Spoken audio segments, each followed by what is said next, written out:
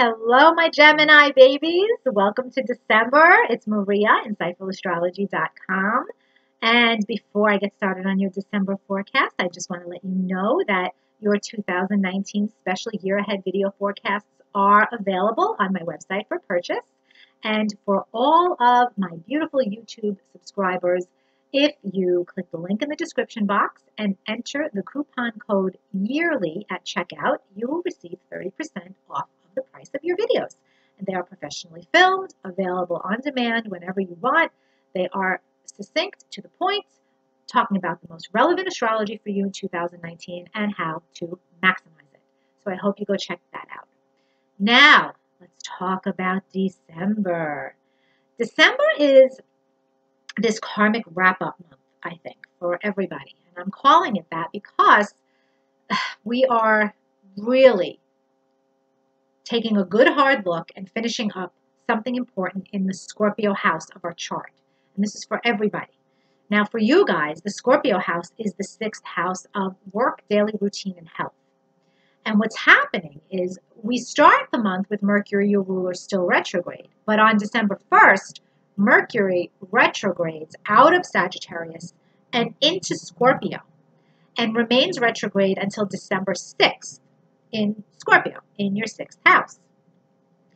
Simultaneously, on December 2nd, Venus, the planet of love, harmony, money, self-worth, moves back into your 6th house. Now, Venus was retrograde in your 6th house back in October, then retrograded into your 5th house and went direct on November 16th. But now Venus is moving back into Scorpio and your 6th house in direct full force motion and remains there until January 7th.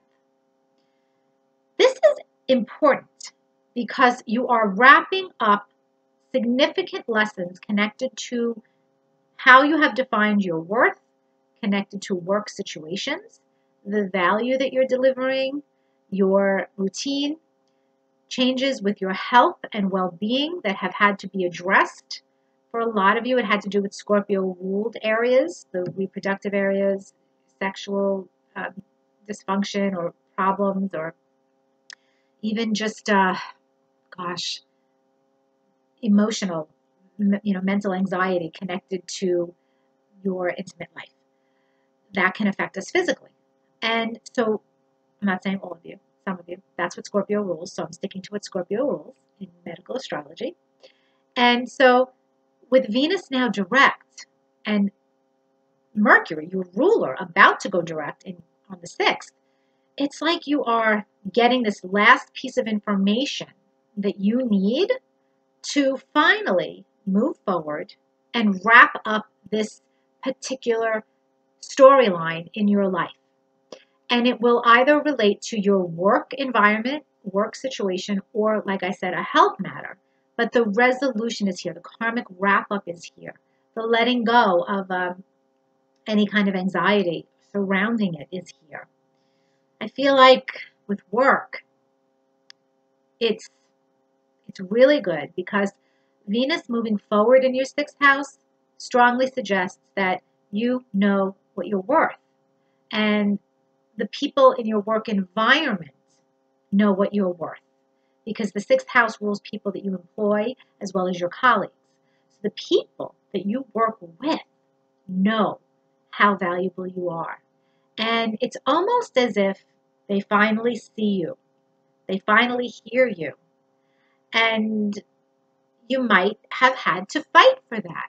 You might have had to fight yourself for that because it's more about you declaring your worth out into the world rather than allowing the other people in your work environment to determine or define your worth and your value. And I think that was a big lesson for you guys over this retrograde period while Venus was retrograde, and for the first part of December while Mercury's retrograde. It's just this aha download moment where you're able to say, all right, I got this and I'm moving forward, and you're going to be even more successful in your work life. This could be a financially favorable month for you because of that shift in your own mindset. especially if you're a freelancer and you write your own paycheck. I do see money for you this month. So I like this for you a lot. And I want you guys to pay attention to what's happening right around the 18th of the month, because that's the day when Venus will get to the degree that she originally turned retrograde back on October 5th. So now, by the 18th of this month, she will pass that degree in direct motion. And that signals the end of this storyline for you. You're ready to move past it now and move on and embrace new experiences. Very positive. So now, what else is happening for you guys is a gorgeous new moon in your partnership sector on the 7th. I cannot tell you enough how beautiful this new moon is. It is next to Jupiter, which moved into your partnership sector last month, and we talked about that in the November forecast. But the fact that the new moon is there in the same area of your chart is stimulating Jupiter's goodness. It's bringing the opening for Jupiter to start delivering his promise to you in your 7th house.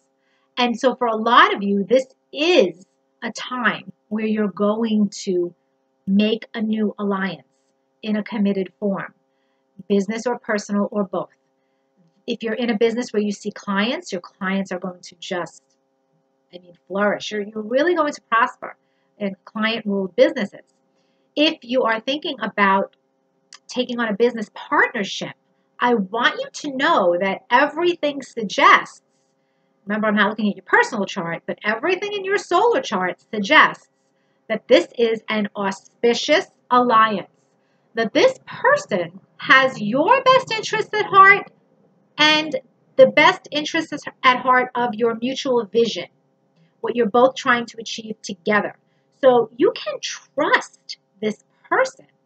You can rest easy knowing that there will be success in this collaboration, in this partnership, in this alliance. Now, in terms of your personal life, a lot of you are making commitments. So if you've been dating someone, you now know that you want to take that relationship to the next level and make some kind of commitment. And it depends on where you are now. It could be going exclusive. It could be moving in together. It could be getting engaged. It could be getting married.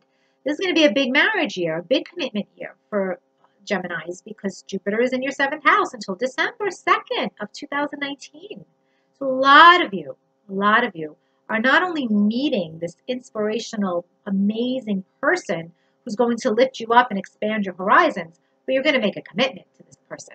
And it is very possible that towards the middle to end of December, you're making some kind of commitment to someone. And it's good. So do it. Okay. So now, let's go back to finances. Just give me a second.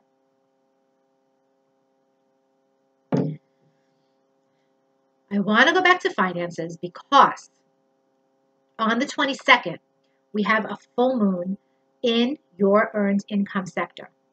And this full moon is really important because it's at a degree in astrology. It's a critical degree, 0 degrees of Cancer.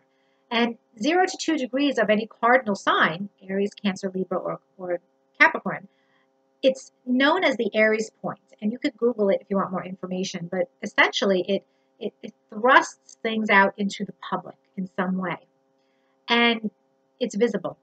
And while a Cancer full moon is more about security and protecting one's nest and one's shell, really, it's really not going to be possible to remain under the radar with this full moon. Emotions are out in the open. And for you, because this full moon falls in your 2nd house of earned income, there is some kind of financial fulfillment that's coming out that you're going to feel and you're going to take advantage of. And it's really good. I really like this full moon.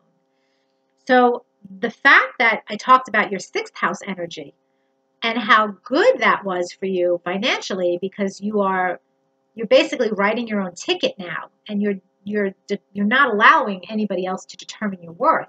Well, by the time this full moon happens, you're seeing the fruit of that. You're seeing the power of you being true to your talents and abilities and releasing them out into the world, and how that can translate into money, dollars and cents. Very beautiful. So we're going to end the month, Gemini, with Mars, the planet of assertive drive and ambition, moving into your social 11th house. And this happens on December 31st. So it's literally your New Year's Eve present. And when Mars goes into Aries in the 11th house, you are socially stimulated. You're going to start the new year very motivated to create new connections, to forge new alliances, to network. And you're doing it in a leadership role. You're taking a leadership role when it comes to this networking. So it's really beautiful, strong energy. Okay, you're a force to be reckoned with when it comes to your social circle as we end the month and go into January for sure. And you might be launching something 11th house related that is entrepreneurial. And this could be anything from a website, podcast, a social media campaign, a webinar, a YouTube channel. 11th house connects to technology. So that's why I'm going in that direction. Now, the 11th house is also your hopes, wishes, and dreams. And so you're ambitiously pursuing the fulfillment of an important hope, wish, or dream as the month ends and we go into January. So it's amazing, amazing. So Gemini, lots of wrap-ups in December. Lots of tying up loose ends so that you can move forward in a really productive and lucrative direction. And I hope you enjoyed December. Happy holidays to everybody. I love you all, and I will see you next year.